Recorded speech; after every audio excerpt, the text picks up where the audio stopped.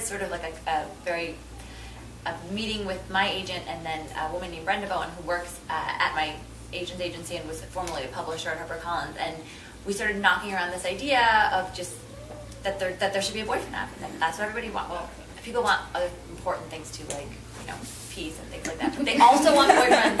And we thought, well, that would be great. And then also the idea that what if there was this company kind of controlling how we were thinking and how we were, you know, getting our information and stuff like that. So, and we kind of, the three of us thought, okay, this could really work, and then kind of plotted a little from there, and then they said, okay, go ahead and write it, and then I wrote it, and then that's how it. Yeah. Awesome. Oh my goodness, it's hard to remember actually how Pretty Little Liars fell into place. Again, it was talking back and forth with some editors that I knew, and you know, it was kind of like, well, Sarah, you know, what kind of series would you like to write? And I always liked mysteries and thrillers, and I tell people, and they always think I'm weird, but I always loved the idea of stalkers. Text messaging was becoming really popular at the time because this was 2005, and it was sort of like, well, you know, maybe we can use the texting and this anonymous stalker sort of thing. And I also was really interested in people who go missing. You know, those people that you see on the milk carton. You know, what happens to them and what's their story, and actually the beginning of the first Pretty Little Liars is sort of like, remember that girl in the milk carton, and kind of, she actually has a weird twisted past and future.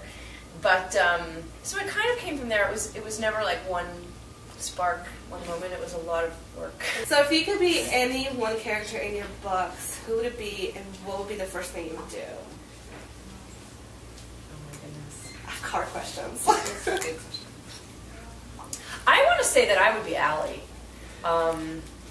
only because those poor other girls, my main characters get so tormented. So, but Allie is also a twisted person, and it'd be interesting to get into her mind even more than. So would you go torment your friends? No, I don't think I would torment I don't know what I would do. I would probably, you know, make amends or something. Like, what? I don't know. I just think she would be a really interesting character to become. Well, I wrote a book called Smart Girls Get What They Want before this, and it was about three girls who, you know, feel like they're missing out on life, and even though they've got everything going for them in high school. And I think I would like to go back and be one of those girls, only because I know now that things are going to work out so much better than they have any idea that way things are going to work out. I think that's either any one of them, those three. I would be, my main character Audrey has this fashion blogger cousin named Lindsay in the book, and she just like, every time she would come on the page I would smile and I would just be like, oh good, here she is. And so I think I would be her. She's just like a fun sense of life, and I feel like other people around her, they feel good. So is there a book that you've read recently that you kind of thought, man, I wish I had read this? Yeah. That would be like 4 times yesterday. I was in Barnes & Noble before the event started, and I was like, why did I come up with this? This book is so good. Why can't I write like this girl? There's this book called Life After Life that's out right now. I think I'm saying it right. It's an adult book. Okay. That's on my list of things to read. It's so good. Like, I started reading it. Like, you know, sometimes you read someone's book and you're like, that's Kate Atkinson? Maybe, yeah. Yeah. And sometimes you're like, I could maybe do something like that. Like, maybe I could, if I work really hard to. I read this. I started the first like 4 pages. I was like, I will never write this well. This woman's amazing. Yeah, she is. She's really something else. Oh my. Well, you know, we were talking about this last night. I have kind of really violent taste in literature, so I you know, I want to be Gillian Flynn. Oh yeah.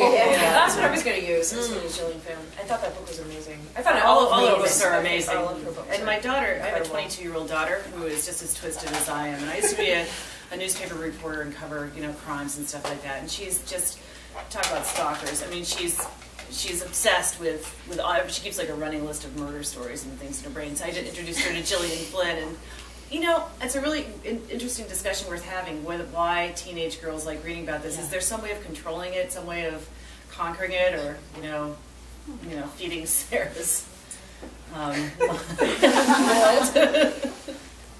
Gillian Flynn was my pick too. Actually, I mean, that's I've read a lot in the last year, probably less than I have with having a child, and I haven't recently in other years, but.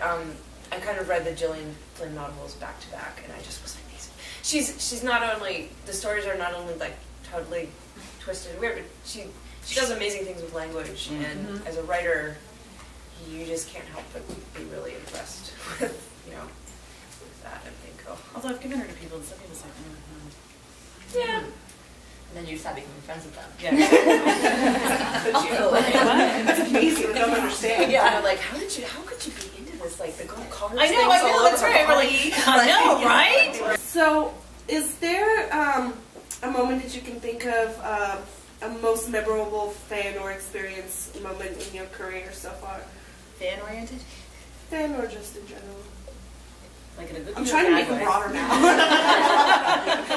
I've had some bad fan experiences. Oh, I did actually have a stalker. I had the most nerdy stalker in the world. I wrote a mystery series that was based in my hometown of Bethlehem, Pennsylvania, and people there sometimes don't get out much. Are there any Bethlehem people here? Yeah, okay, I'm sorry, I don't mean But to. I know where it is. And this guy he wrote me an email back in the day and said, you have her facing the wrong way on the bridge. And I was the first time that I didn't really understand that you have to answer those and say, thank you so much for pointing that out to me. So he went to 3 signings that I had back in Bethlehem. He'd show up the entire time with a compass and the map, and he'd say, see, she's supposed to be, there's no way the sun could have set. And that's my creepy fan. I'm sure people have wonderful fan moments, but I have creepy fan moments. I never had a stalker. Well, it wasn't a stalker, it was like a kind of GPS stalker. A fact checker. A fact checker. And he was like, I'd see him he'd wait at the end of the room. God, Bob is here again. That was coming. How about you? That's funny. My favorite moment for this book, fan-wise, was that my dad really liked it, and that I didn't expect it. It was like a YA novel. I thought, and I was like, "This is." But it's very techy. It is very techy. Did you read it? Uh-huh. Oh my god! Did you like it? Yeah.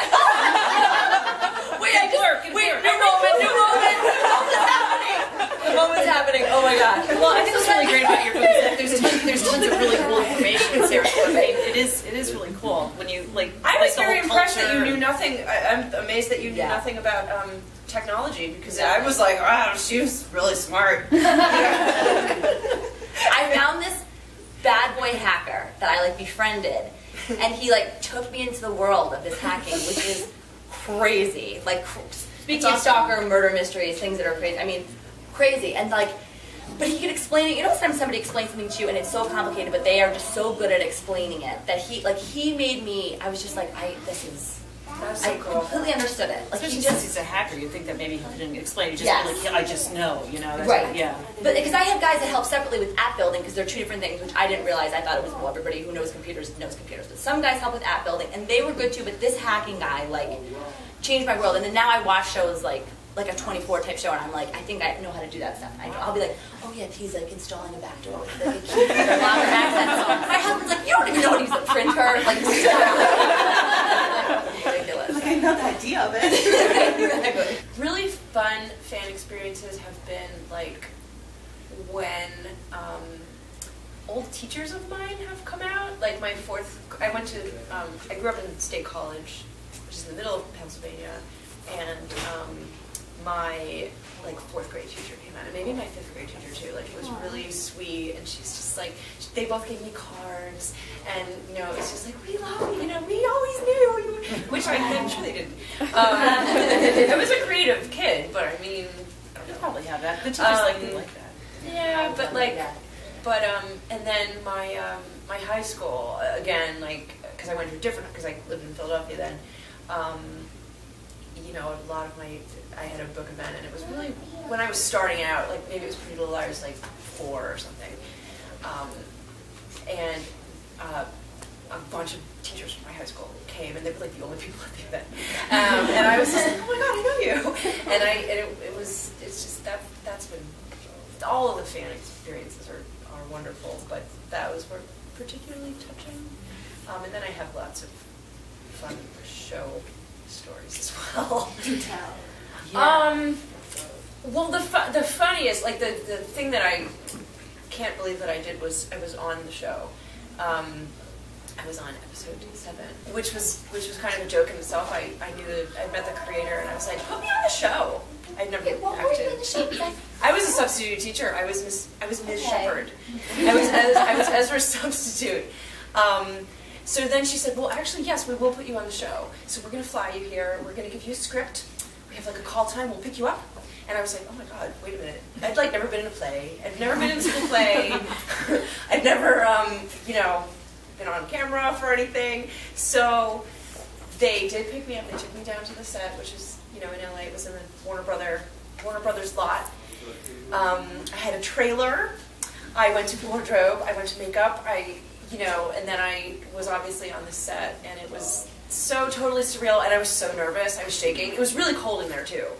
It was in the sound stage, and it was freezing, but I had this scene with Aria, with Lizzie Hale, who plays Aria, and it was like episode 7, so the show hadn't even aired yet. This was like a few weeks before the show aired, even for the first time, so nobody knew who these girls were or anything like that, and it was just really fun, but she said afterwards, she was like, you were so nervous. I was like, oh no, I was terrible, and they cut out like half of my lines, probably because I was so nervous. And so overacting, I was like, oh, I didn't know you could do that. Yeah, I didn't know what to do. I had no idea. So, yeah, but it was really fun. And then I was really embarrassed when it came on. I was like, oh my God, there I am, don't look. And my mom was like, look, she'd like replayed it a million times. Because I think I was visiting her at the time or something. So how often do you get to go? How often do you go to the set? Can you go whenever you want? Kind of once a year. I could probably go whenever I want, but it's in LA, and I don't live anywhere near there. Yeah. So, I suppose I could go like every day if I wanted, but I don't know, maybe they wouldn't want me to go every day. I'd be like, hey, it's me again. I have a comment. I think you're doing that scene wrong.